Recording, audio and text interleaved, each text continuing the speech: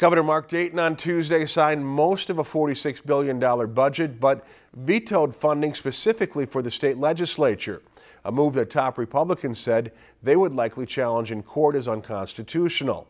By signing much of the budget, though, including funding for state agencies, extra money to expand public preschool options, and to keep the state parks open.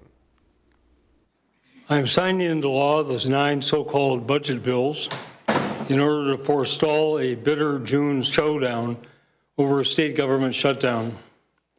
I have strong disagreements with certain provisions in every one of those bills. However, having been through 20 tumultuous days in July of 2011, I understand the enormous uncertainties and disruptions that even the threat of another shutdown would cause for many thousands of Minnesotans. It really was a historically productive session.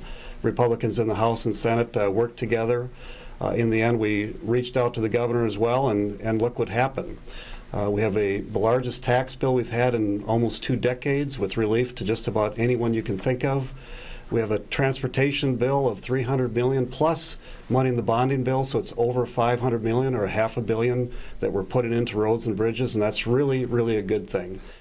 Now, by zeroing out funding for the legislature itself, Dayton made it clear he hoped to spare the pain of a government shutdown while forcing Republican legislative leaders back to the Capitol on his terms.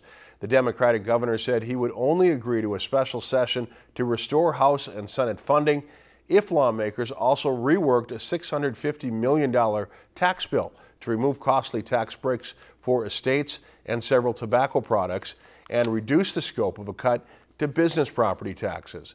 Dayton said he'd allow that tax bill to become law without his signature. If you've enjoyed this segment of Lakeland News, please consider making a tax-deductible contribution to Lakeland Public Television.